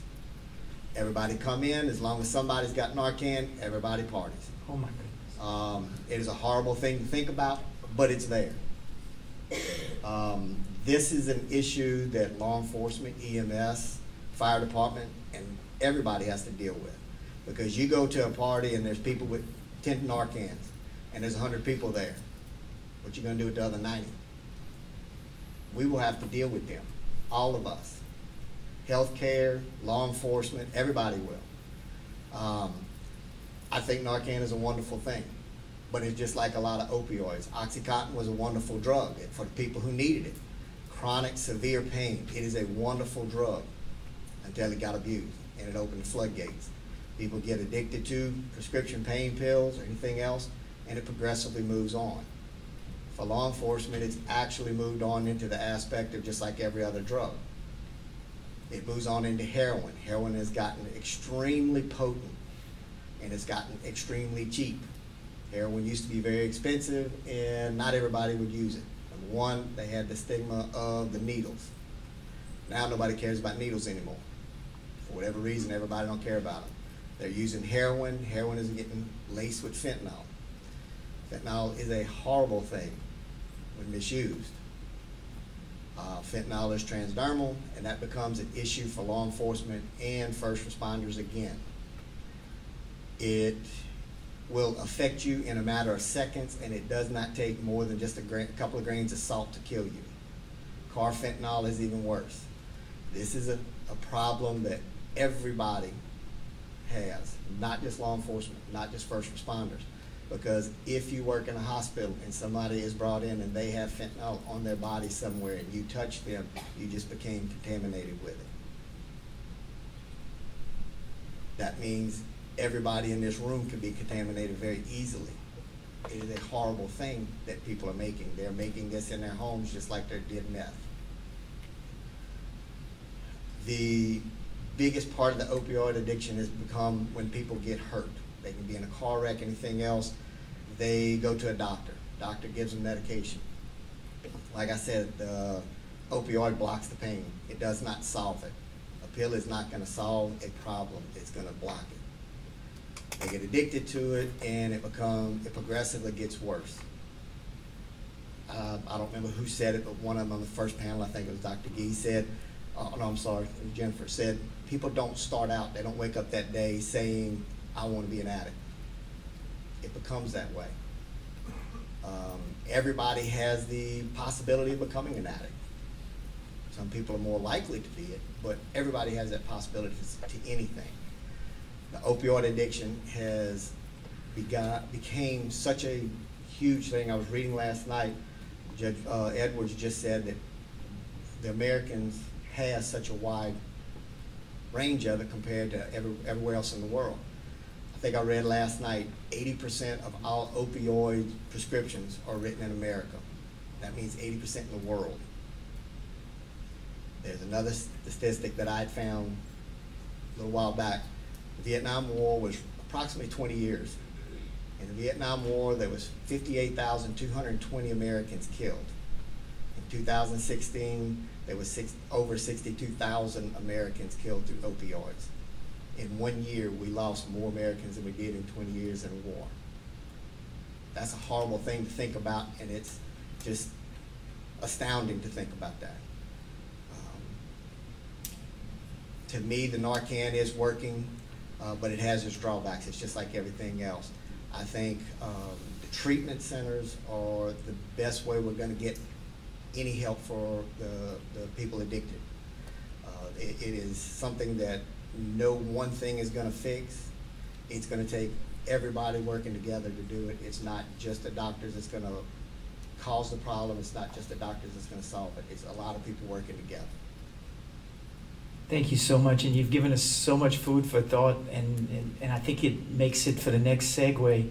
Mr. Jones, Mr. Lee Jones, could you, let's talk about a successful model, the mobile treatment clinics, and how we can all partner up. Tell us a little bit about that, please. Thank you, Senator. I'm honored to be here today and glad to be able to address you guys and talk a bit about rural development's role in this battle with this addiction. You know, our eyes have been open today about all the problems and how horrible it is. I hope to be able to equally open eyes in relation to the resources that are available. So some of the, I'll talk just quickly about the resources in terms of the programs that are being offered through rural development, and then segue a bit into some of the successful models that are taking place across the country.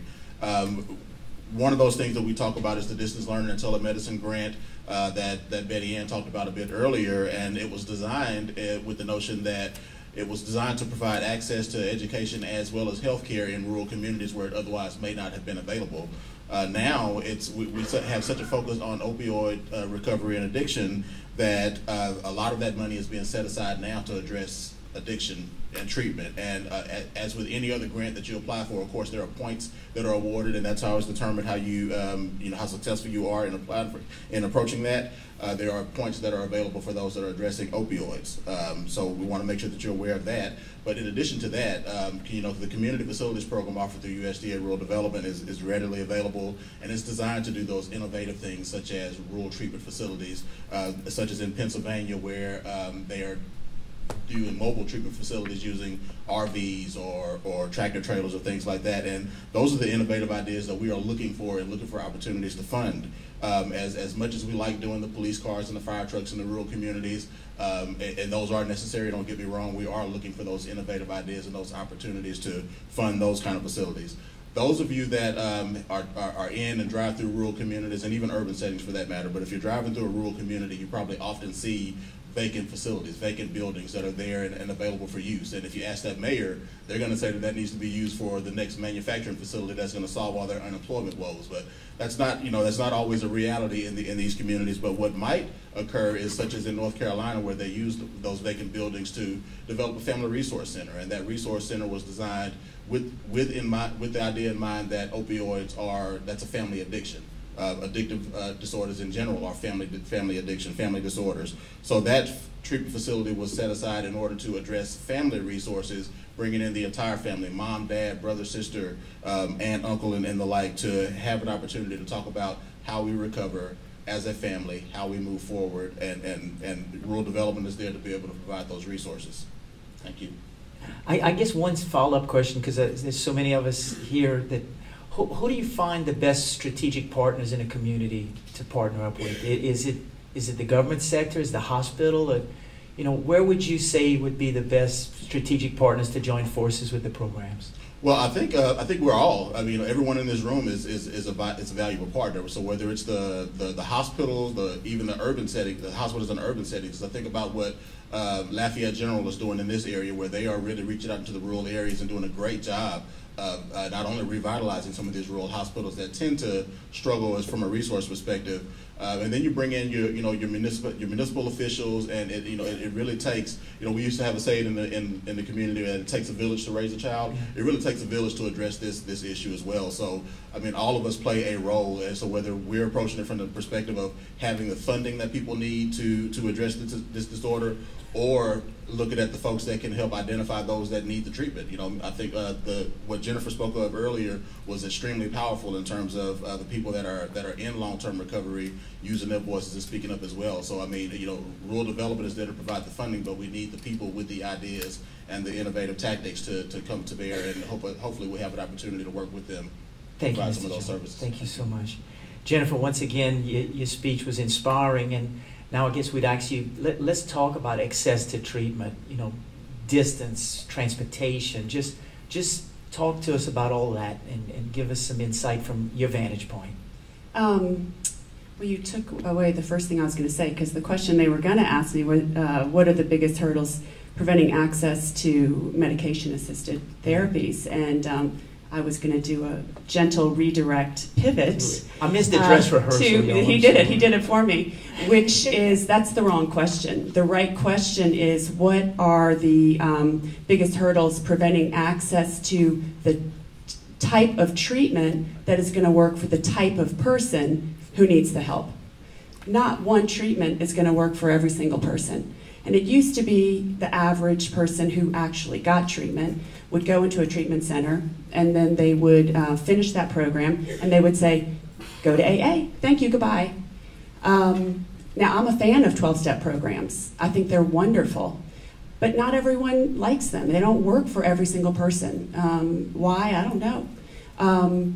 And now what I'm noticing is that there's a shift away from, look, go check into these 12-step programs that are available 24 hours a day and are free and all of that, over to, let's just get you into some medication-assisted treatment, medication-assisted therapies. You know what? Those are wonderful too. Thank God we have them. But that's not the only solution here. And the solution is going to be like what you talked about, which is it's a lot of different things, and it's people getting together and bringing their different areas of expertise and learning more about the disease of addiction. You know, it's like breast cancer 20 years ago. Everyone got the same treatment, and a big group of people died. And now what we know is there's lots of different kinds. There's subgroups in there, and we can check for that, and we can tailor treatments, and survival rates have skyrocketed. And it's going to be the same thing with addiction, the more they study it and the more they know about it. But specifically, what are some of the biggest hurdles? I'll get into some of the real nitty-gritty ones, but the first one that I want to say that I think is huge is stigma. And we've got to change the way that we think about substance use disorders. And there's a word that just makes my skin crawl, and everyone here is here for the right reason, so I hope it doesn't seem like I'm chastising anyone. There's two terms, and one of them is addict. When you hear the word addict, does anyone in here think of someone that looks like me? Or do you think about someone who's living under a bridge? Or someone who's stealing stuff? Or someone who's hurting people? I don't ever want to hear that word again. You know what we used to call people with developmental delays and people with special needs? We called them morons. That was a technical term. Feeble-minded. Okay, so that word's got to go. And I mean, I wish Senator Cassidy was still here, because he'd be like, oh God, there's that Jennifer Holmes again. I can't tell you how many times I have sent letters. The New York Times is so sick of me. The Washington Post, it's ridiculous. There is a Surgeon General report that was released a couple years ago, and he did a follow-up letter, and I think you can find it if you go to Surgeon General, the language we use when addressing addiction. And he talks about, you know, instead of saying addict, say a person with a substance use disorder. Yes. Huge difference.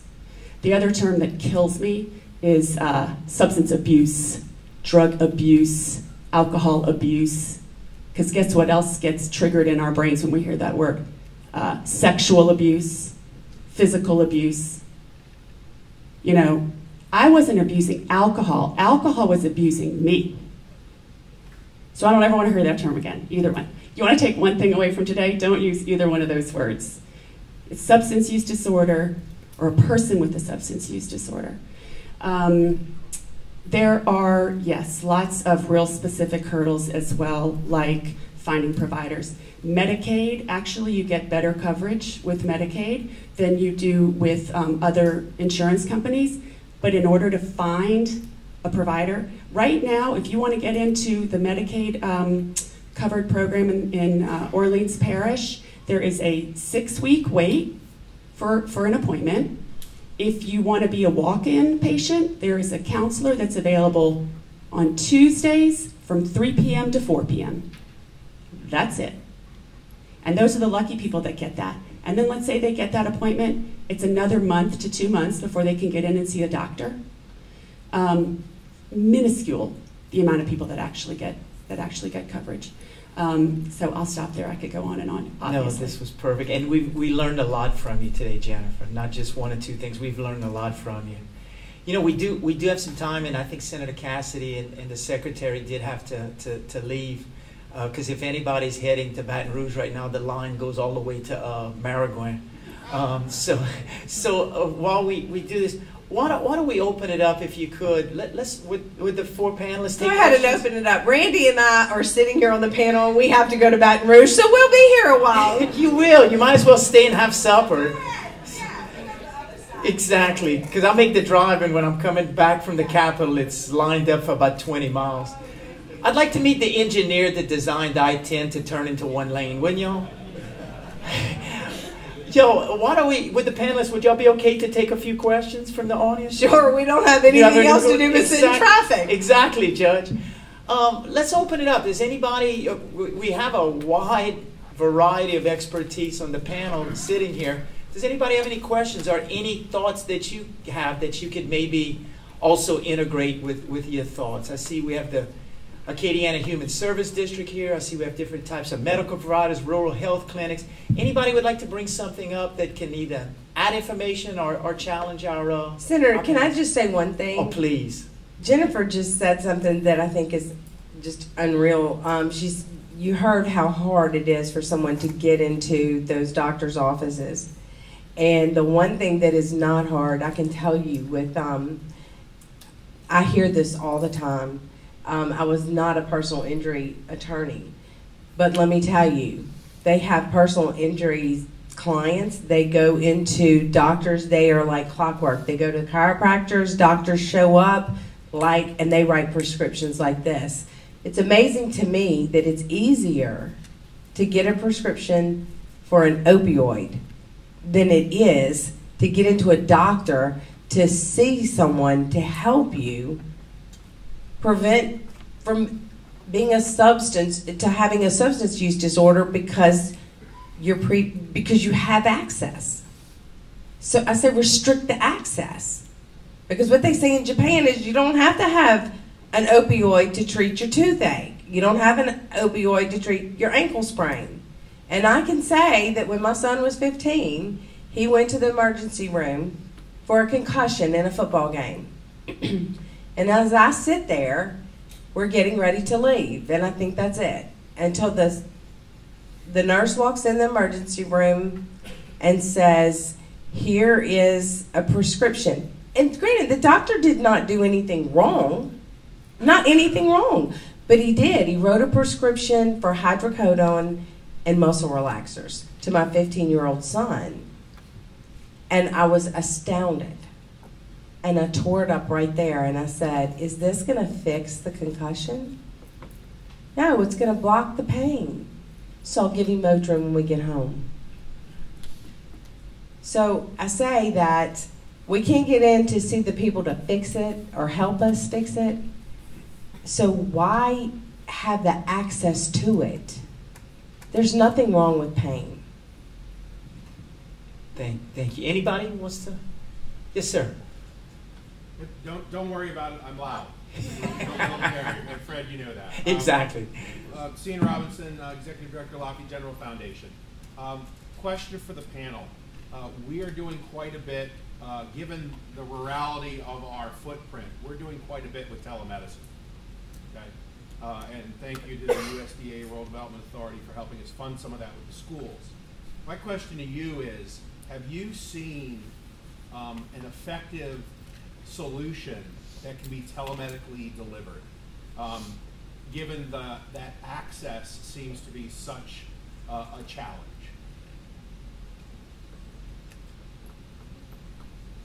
Yes, ma'am.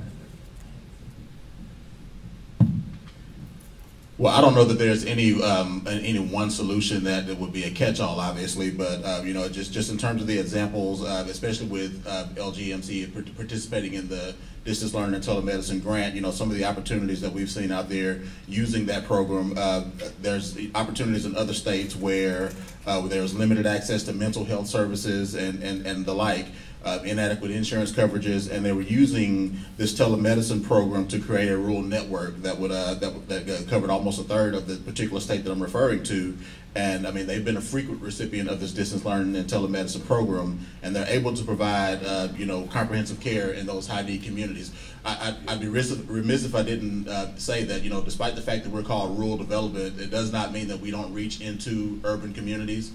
In such cases, the distance learning and telemedicine, usually the anchor of that grant is in an urban setting, because obviously the services are not necessarily readily available in that rural community. So the anchor is normally in an urban setting where they can reach out into the rural communities. And I mean, we've seen some really life-changing, life-saving things that have happened across the country using this distance learning and telemedicine grant.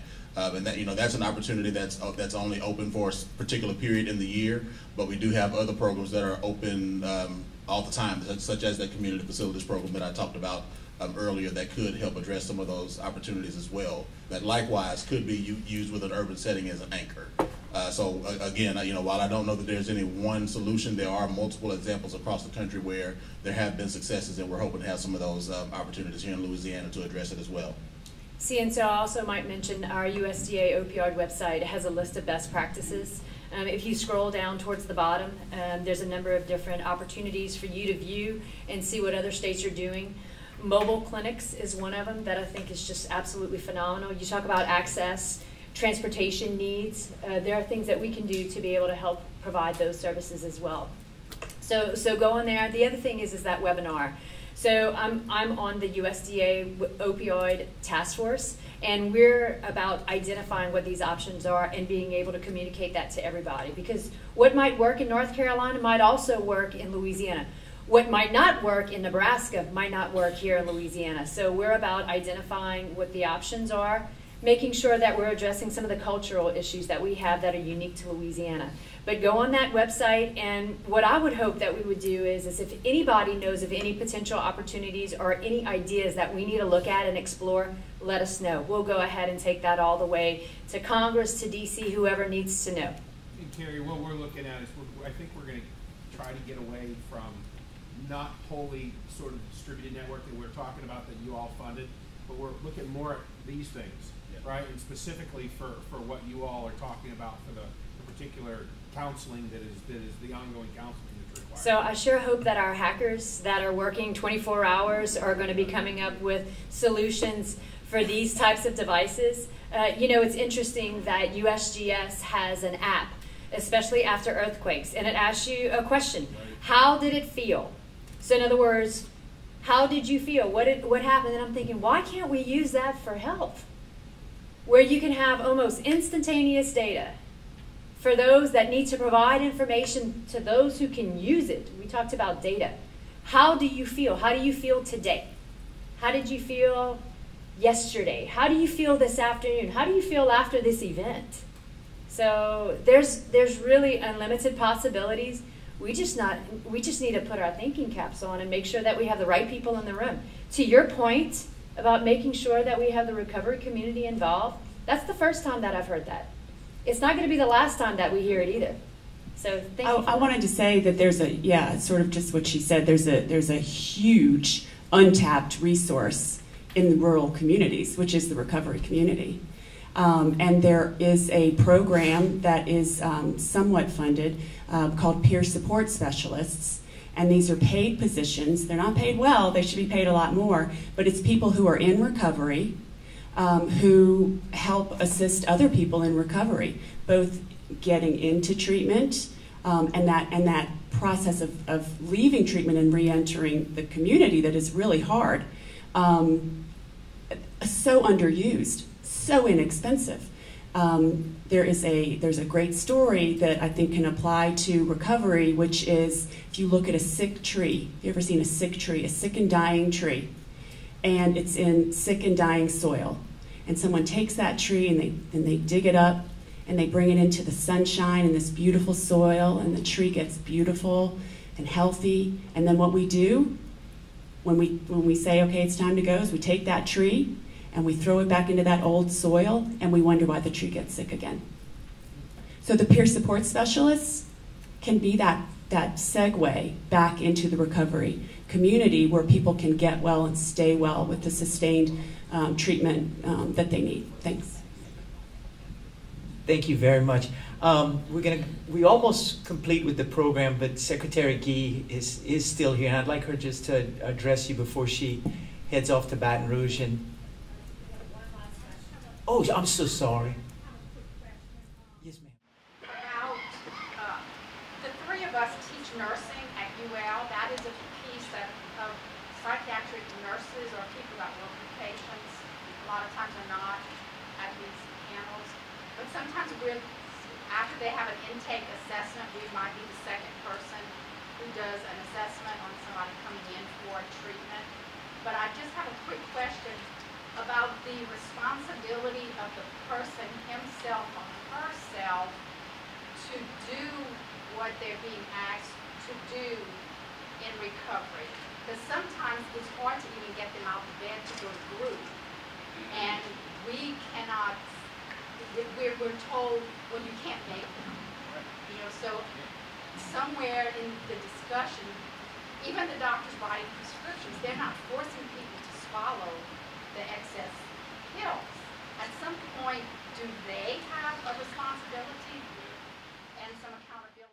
So from your vantage point as a practitioner, you pretty much take it to where it needs to be, and where is the responsibility on the patient side?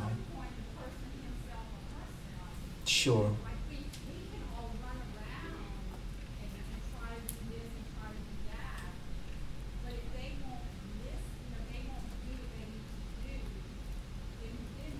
Yes. And let's keep in mind again that we're talking about someone with the disease and someone who's in active addiction. It's not really a choice, you know. So this person doesn't get it, their brain's not working. And we have to think about how do we get that person out of the active addiction to be well enough to listen to the important things that you're trying to tell them. And in order to do that, we need to raise their dopamine level. And there's lots of things that do that. I think Dr. Gee grew up in a community, you know, and being in a community raises dopamine. Feeling connected to other people raises dopamine. Spirituality raises dopamine. So having someone like a peer support specialist who understands that, you know, who can be there when that person's about to leave treatment and have a 5-10 minute talk with them, you're going to increase the odds that that person stays and listens to exactly what you, as the professional, is telling them that actually works and helps. And so sometimes we get to the point where the people are having severe consequences for the actions, and unfortunately it's because of a disease in many cases. And so I hear what you're saying, because I have these juveniles in my drug court, and it takes a while before they're ready to participate and be active in their recovery, if at all. What I do see is exactly what Jennifer's saying. Their recovery is based on the support that they have. And oftentimes, we don't even start out talking about the disease or the drug that they're taking. We start talking about what's underlying, whatever started this. And, you know, if you start off with, well, I had a back surgery and I got prescriptions, that's a whole different kind of treatment than it is, well, when I was a child or when I was younger, I was abused and I have, you know, PTSD from what's going on. So you first have to find out where does the substance use disorder originate? Does it originate through from the actual taking of the drug because of some medical situation, or does it start from, and I'll just say self-medicating because of some pain you feel within, and then you have to, the support is key. Support, whether you're the medical support, whether you, and I think that's where education on the ACEs come in. If any of you have heard of ACEs, has anybody heard of ACEs? The Adverse Childhood Experiences, which is one of the #1 public health concerns in the nation, which goes to all of this, and also to being trauma informed. that's where you can be of great support as a medical professional, is to be informed about that, also with how you begin the treatment. Okay, great. Well, our time is up, and I wanted to thank the panelists and thank our prior speakers. Dr. Gershanik's data was fantastic. It was wonderful to bring Bruce back home. Senator Cassidy had very insightful remarks. Jennifer, you moved me to tears but taught me some new lessons. So thank you everyone for coming. It's wonderful to be in a state that has so much going on. We are, despite the fact that we have challenges, so coordinated, and all of us are activated, understanding this is a problem. And let's leave today with a commitment to do what we can to fix it, to help those in recovery, to reduce stigma, and to do all we can to make sure no one dies. Remember, naloxone is available at any pharmacy in the state, and if you know someone who may be at risk, keep it stocked, educate, and make sure as we fight this problem, let's make sure that people don't die while they're getting on the path to recovery. So this has been a phenomenal day. I really thank UL and Ramesh and Henry and all of the folks here, are wonderful young people who are going to fix this problem for the future and innovate. Thank you so much, and I will turn it back over to Carrie just to say some closing remarks. Oh, and Senator Mills, who is a surprise but really happy visit. Thank you so much for being here.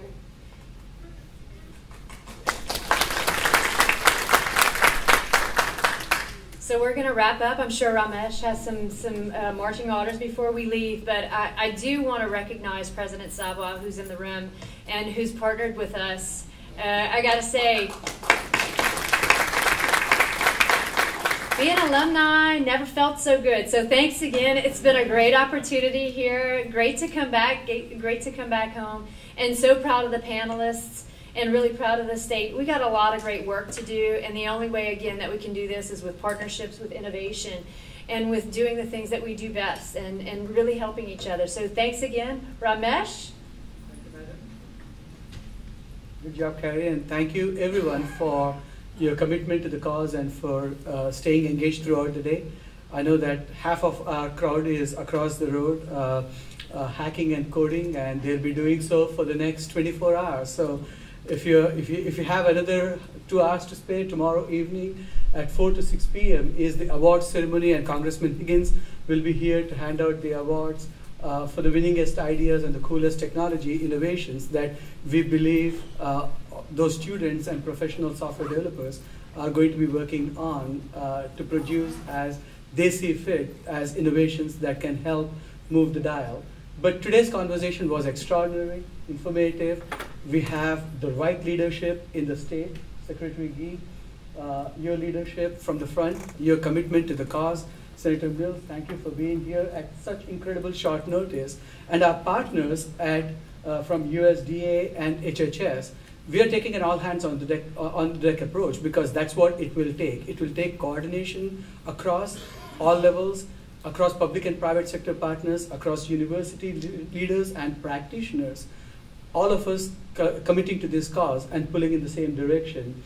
And Jennifer, your conversation, your comments, your life story was so compelling that we decided that we will not serve beer this evening at the Crawfish Boil. And I'll take the fall for that.